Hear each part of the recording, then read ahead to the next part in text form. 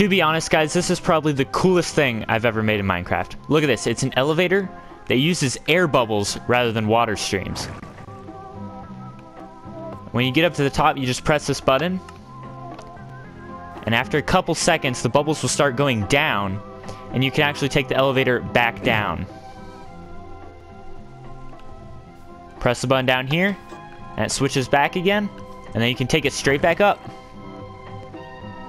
That's right, guys. This is a two-way elevator that uses air bubbles.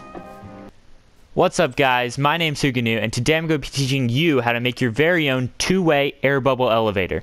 Let's get into it.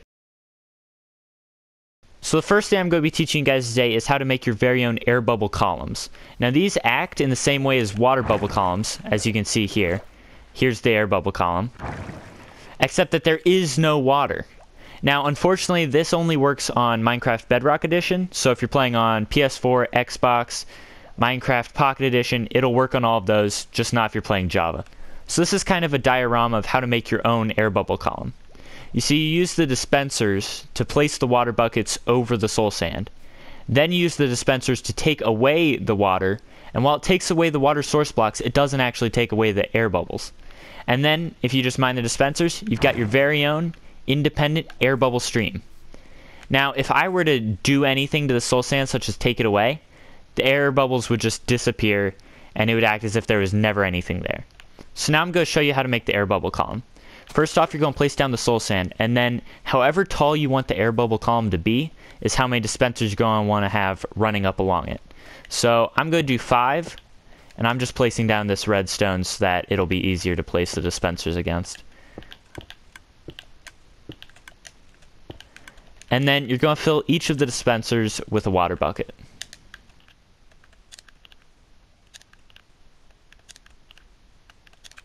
And now if you power each of the dispensers, they will place their water. And you can see that a water bubble column will emerge above the soul sand. Now if we power each of these dispensers again, it'll use the bucket on the water source, collecting the water, but leaving the air bubbles behind. Now this is definitely a glitch, guys, so I don't know for how many additions or updates it'll survive, but it has been around since about 1.16, I think, and we're now in 1.16.2, so hopefully it's here to stay, but I can't make any promises. But now you can just mine the dispensers and the redstone blocks, and you're left with your air bubble column. So how does the elevator actually work? Well, we've got our air bubble column rising all the way up. I think this is a height of like 17 blocks right here. And as long as it's over the soul sand, you can go up. Now, I've made a mechanism that actually switches the magma block and the soul sand back and forth underneath the air bubble stream. And as long as you're quick enough with that, like if you mine this and then place the magma block, it's not going to work. The air bubbles will just break. But as long as it's a smooth transition from one block to the other, the air bubbles will stay. So I can write it up, and then when I press the button, I just kind of made this makeshift connection here. It drops a block of sand onto a pressure plate that then switches that over. And then for down here, it's a lot easier. You just have the button running onto the piston. So there are probably other ways to do this, but I thought this was kind of the most efficient and at least a fun way to send the signal down to the bottom of the elevator. So you can do it another way, but the core idea here is that you have the pistons pushing the soul sand and the magma block back and forth underneath the air bubble column. These are the materials that you're going to need to build your own elevator. So for making of the air bubbles, you're going to need as many dispensers as you want it tall, same amount of redstone blocks, and the same amount of water buckets. You're going to need 1 soul sand and 1 magma block to get the air bubbles to go up and down. And then to transition to soul sand mode, you're going to need a piston, a button, and a piece of redstone.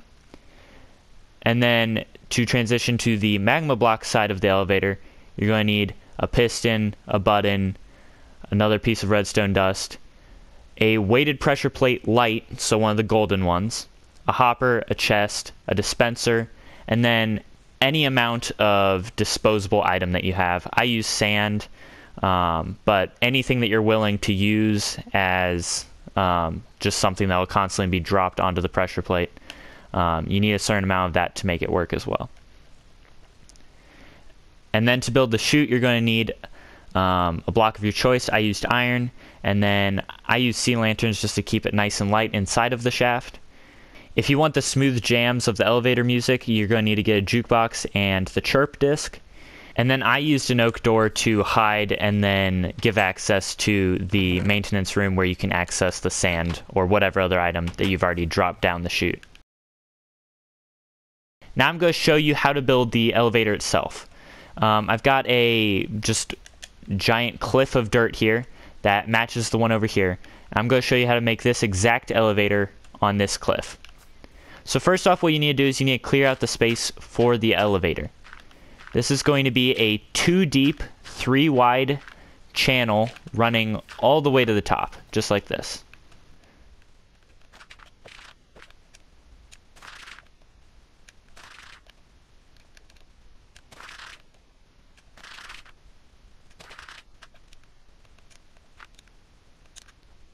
And so now we can build the air bubble column going up to the top. So we're just going to place our soul sand here, and then run dispensers all the way to the top. Now we're going to fill each and every single one of these dispensers with its own water bucket. This is going to take a while.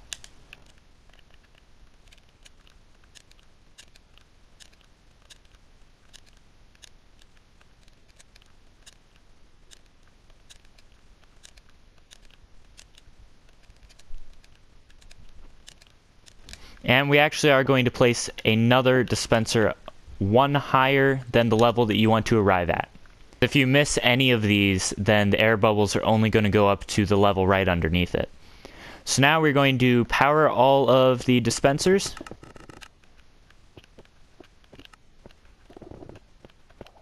We have now formed a giant water bubble column, and I'm going to power each of these once more to remove the water.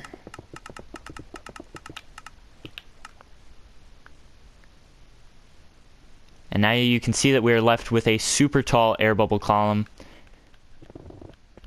You mine out the redstone and the dispensers. And that is most of the work that you need to do to create your own elevator. So now we're going to put in the system that switches between the soul sand and the magma blocks. So to do this, we're going to come in and remove 2 blocks to either side of the soul sand. Now you're going to place a magma block to the right of the soul sand, a piston facing the soul sand but over a space, and then a piston leading directly into the magma block. Now you're going to place redstone on top of each of the pistons, and then hollow out the area around this piston, including 2 blocks dug in like this.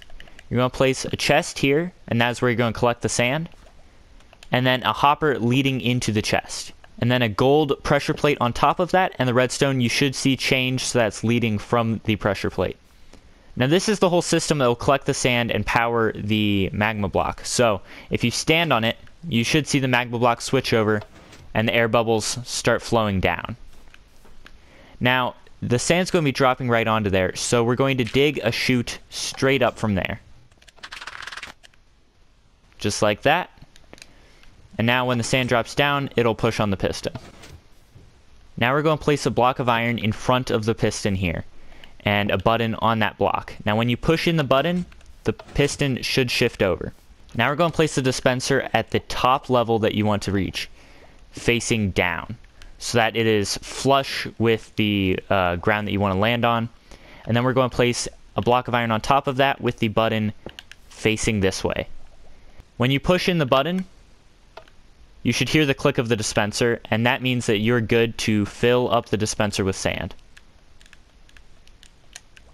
Now when you push in the button, you should see a block of sand drop all the way down to the gold pressure plate. Now it's time to build the shaft. We're going to turn this entire back wall into the iron.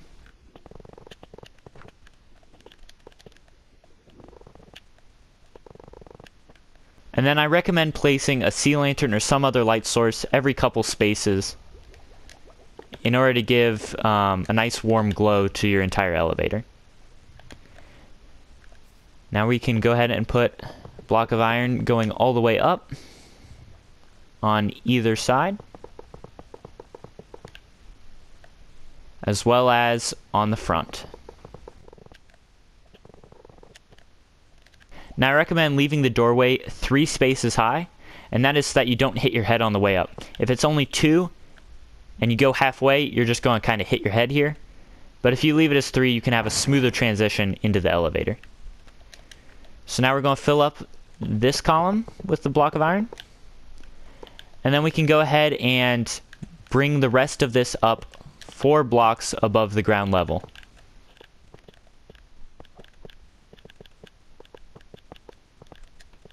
This just gives us another 3 tall doorway. And then I put a sea lantern at the top here just to give it that inviting glow. If you're interested in having the elevator music, this is the time to install it. Just take your jukebox and